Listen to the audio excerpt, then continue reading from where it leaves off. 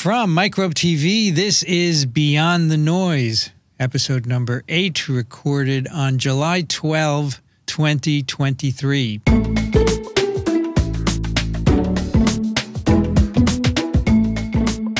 I'm Vincent Racaniello, and joining me today is your host, Dr. Paul Offit.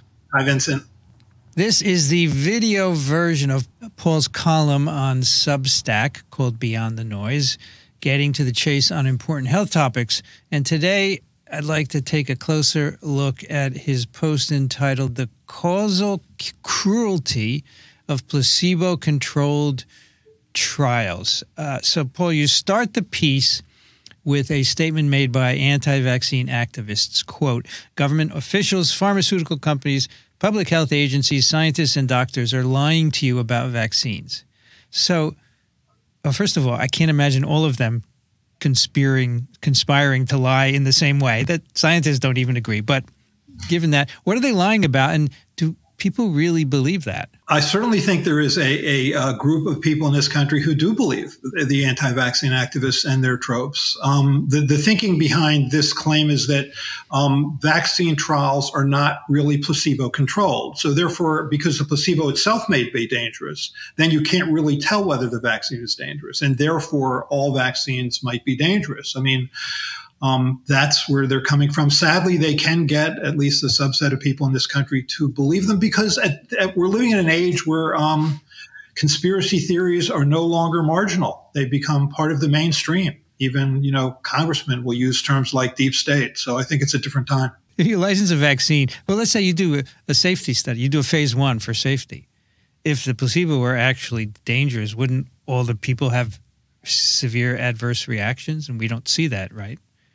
Sure. No, it's a stepwise process. I mean, you go from phase 1, which is maybe 100 people, to phase 2, which is a few hundred people, to rule out initially just sort of any common serious adverse event. And then you do the big trial, the phase 3 trial, which is tens of thousands of people, which will rule out a relatively uncommon serious adverse event, but not a rare serious adverse event. I mean, those kinds of trials can only be done post-licensure which will then be picked up by the Vaccine Adverse Events Reporting System and, more importantly, the Vaccine Safety Data Link. That's where you pick that up. And so the good news is those systems are all in place to pick that up, and that's why vaccines, I think, are held to a very high standard of safety and efficacy. So we talked about this last time, but the placebo definition, this is a big part of this point that they're making, and that's something that RFK Jr.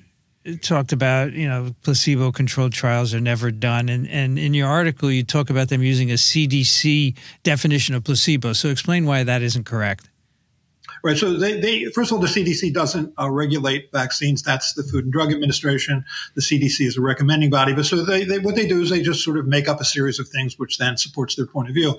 So the CDC definition, according to them, is that a placebo is something that has no effect on any living organism. I can't think of anything that would be, but they argue, we'll see, therefore, if you use that definition, only water or salt water could be considered to be placebos, true placebos. Well, first of all, water and salt water, which are both chemicals, can have a negative effect on living organisms. You can have water intoxication, drink 3 to 4 liters of water, and you could exceed your body's capacity to hold on to sodium, and you'll have a seizure, which could be fatal. And has been. Salt also, there's such a thing as salt intoxication. So I think that the FDA definition of placebo is something that is inert, which I think to them is defined as immunologically inert and harmless. And that's what is usually done. So typically it'll be what's in the vaccine, and then the placebo is those buffering agents or stabilizing agents or emulsifying agents, but no actual vaccine virus or bacterial protein. So that's you could basically control for the vaccine itself by isolating that as a variable. So would let's say an adjuvanted vaccine, would the placebo have adjuvant or not? It could have an adjuvant, but again, it's not adjuvanting anything. Right. I mean, if it's an aluminum salt or if it's a so-called CPG motif, it's not adjuvanting anything. So because again, the other substances are immunologically inert, so therefore it's harmless. So are all vaccine trials placebo-controlled? No. and nor should they be. So, for example, when Prevnar 13, so Prevnar was a conjugate pneumococcal vaccine. Prevnar 13 had 13 of the roughly more than 90 serotypes of pneumococcus in it. When that was brought onto the market, it had to be tested in a phase 3 trial. And so the control group there was Prevnar 7, which had been licensed and used years before that, contained 7 of the pneumococcal serotypes that commonly cause invasive pneumococcal disease in children, like pneumonia, meningitis, sepsis, and had been shown to work. You'd clearly seen a decrease in invasive pneumococcal disease. So you can't then do a placebo-controlled trial. You can't ask parents to put their children at risk of pneumococcal disease when there existed on the market at the time a vaccine to prevent that. No parent should go along with that trial, nor would any doctor reasonably ask a parent to. And the World Health Organization has been very clear on this. That would have been considered an ethical trial. And so what the RFK Jr. and ICON, what does that stand for? Do you remember the Informed Consent Action Network, a virulent anti-vaccine group, although that's not Robert F. Kennedy Jr.'s. His is Children's Health Defense. So they would say you should do a placebo control in all cases, not understanding perhaps that if you have a standard of care, you cannot do that. It's not ethical. And did. I mean, ICAN, this Informed Consent Action Network, which is run by someone named Dale Bigtree, they have actually petitioned the FDA to withdraw Sanofi's inactivated polio vaccine because, in part, it wasn't tested in a placebo-controlled trial because they're perfectly fine with having children receive a placebo at a time when polio still circulates in this world. And we just had a case of paralytic polio in New York City last year. So that's why I think, although they consider themselves vaccine safety advocates and advocates for children, they're perfectly willing to put children in harm's way by having a group receive placebo at a time when there are vaccines available that could prevent the disease that we're trying to prevent. It worries me because the FDA does the right thing, right? They say we cannot have a placebo-controlled trial in certain cases. But you could imagine that given the right administration, they could be bullied, right? Yes, I think that's right. And I'm being perfectly honest with you, Vincent, I am more scared now than I have ever been in my life about the fear of what's about to happen to vaccines. I think what happened with COVID was between the masking mandates and the vaccine mandates, we leaned into a libertarian left hook, and we really saw a galvanization in this country against vaccine mandates. And it's already starting to spill over into all vaccines. Roughly 1/3 of American parents now think that schools shouldn't mandate vaccines, any vaccine. I mean, do that. Eliminate school mandates, and we'll be back where we were in the early 70s before we started to enforce school mandates, when you'd have 150,000 cases of measles every year. And, measles has a fatality rate of around 0.1%, which is to say 1 out of every 1,000 people infected with measles could die from it. Get to 150,000 cases, and you're going to start to see children once again die from measles in this country, a virus that we'd essentially, or at least an infection that we'd essentially eliminated from this country by 2000 will come roaring back. How can it be that these anti-vaccine organizations don't recognize this? What is driving them to basically use unreasonable arguments? Well, their ultimate goal, I think, is to make it so that vaccines are no longer mandated, period. I mean, recently they celebrated the fact that Mississippi, which only had a medical exemption to vaccines, just recently put forward where you could have a religious exemption to vaccines. They celebrated that moment because that's what they want. They want vaccines to be no longer required. That's their goal. The way to achieve that goal is to scare people about the safety of vaccines. You can't mandate vaccines if they're unsafe. And so they bring up all possible things that they would argue are unsafe about vaccines, which isn't true. I mean, RFK Jr. said, quote, that the COVID vaccine was the most dangerous vaccine we have. What? I mean, they make it up. Most other countries in the world mandate vaccines, correct? Yes, yes, that's right. All countries at some level have or I would say most countries certainly have vaccine mandates. So in your post, you talked about the placebo-controlled polio vaccine trial of Salk's IPV. Why don't you tell that story?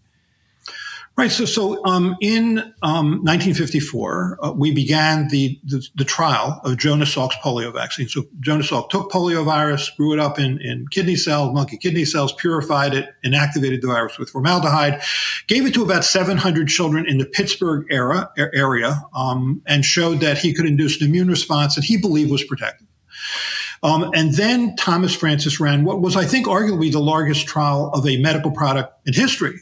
You had 420,000 first and second graders in this country getting his Salk's inactivated polio vaccine. 200,000 received placebo. Now, Salk didn't want that. The placebo was salt water. He didn't want that. He couldn't conscience given first and second graders in the United States in 1955, at a time when as many as 50,000 children could be paralyzed and 1,500 killed every year by polio. He couldn't conscience giving salt water to those children. And so to sort of mollify him, they also had 1.2 million children who were observed uninoculated control. So that was a 1.8 million child study.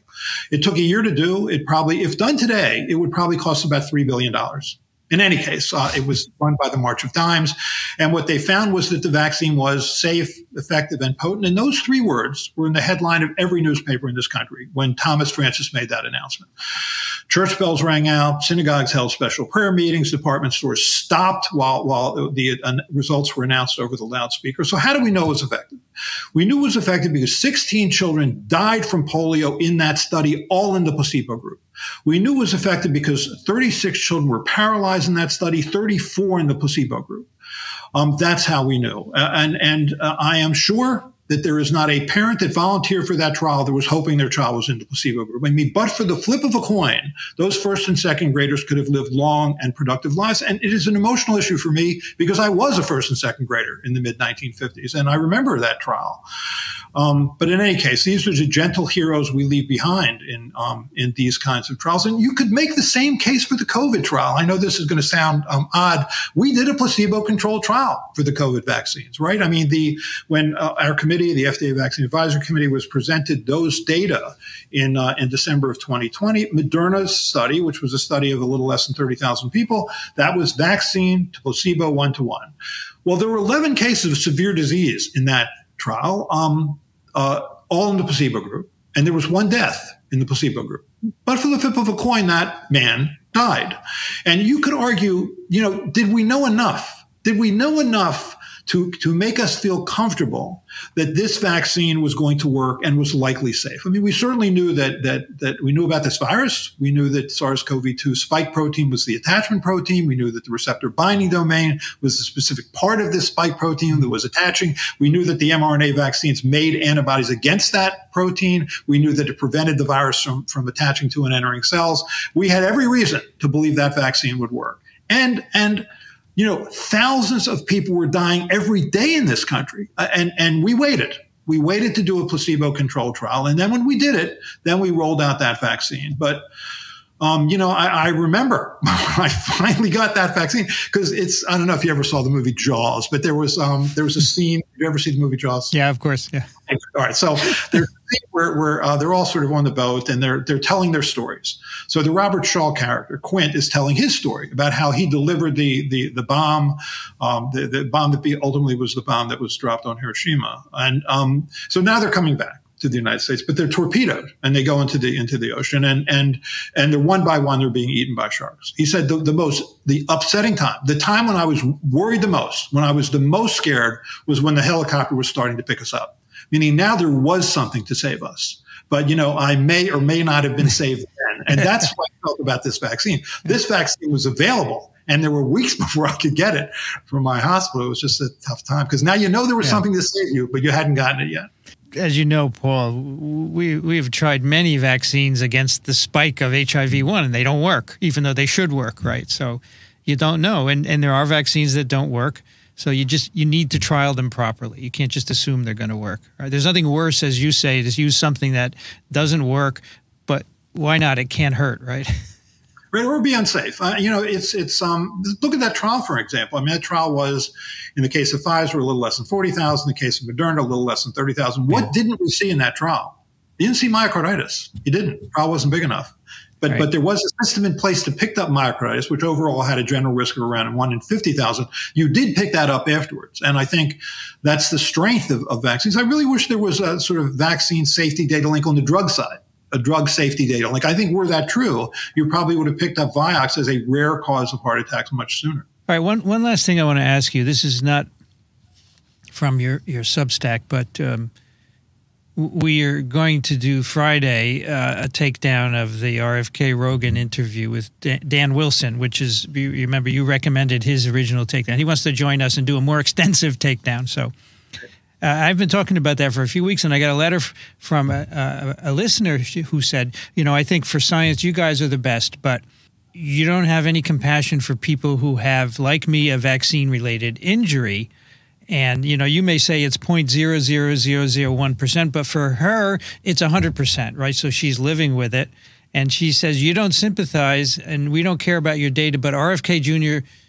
sympathizes with us. So how would you respond to that? Okay, so certainly there are serious side effects associated with the vaccine. I mean, with vaccines. I think anything in medicine that has a positive effect can have a negative effect. So the oral polio vaccine was a rare cause of polio. Right. The yellow fever vaccine is a rare cause of something called viscerotropic disease, which is a nice way of saying yellow fever. I mean, it's true. It's rare, maybe 1 in a million, but it's real. The swine flu vaccine that was used in Europe for the 2009 pandemic was a rare cause of narcolepsy, a permanent disorder of wakefulness. So I think no one's denying the fact that vaccines can be rare causes of serious adverse events. The problem with RFK Jr. is that's not what he talks about. He doesn't talk about those events. He's arguing that vaccines cause autism or diabetes or multiple sclerosis or attention deficit disorder or all kinds of things that vaccines don't cause. So he's supporting people and the false belief that a vaccine has caused a particular problem when it didn't. I mean, were he a true vaccine safety activist like somebody like John Salamone, whose son was paralyzed by the oral polio vaccine and ultimately was on our committee, on the Advisory Committee for Immunization Practices, to represent that his son was paralyzed by the oral polio vaccine. He pushed very hard for us to move to the inactivated vaccine, which we did by the year 2000. That's a vaccine safety activist. I mean, Robert F. Kennedy Jr. is not a vaccine safety activist. Quite the opposite. He puts out the notion that vaccines cause safety problems that they don't cause.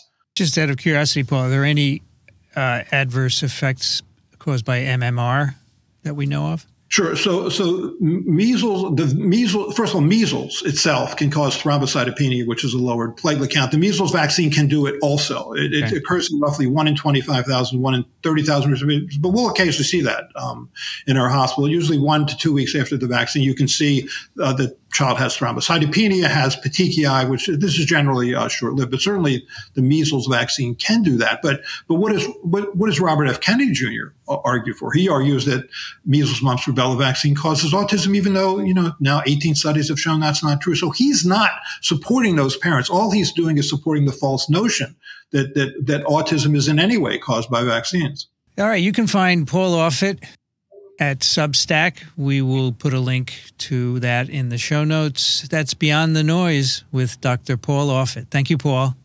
Thank you, Vincent.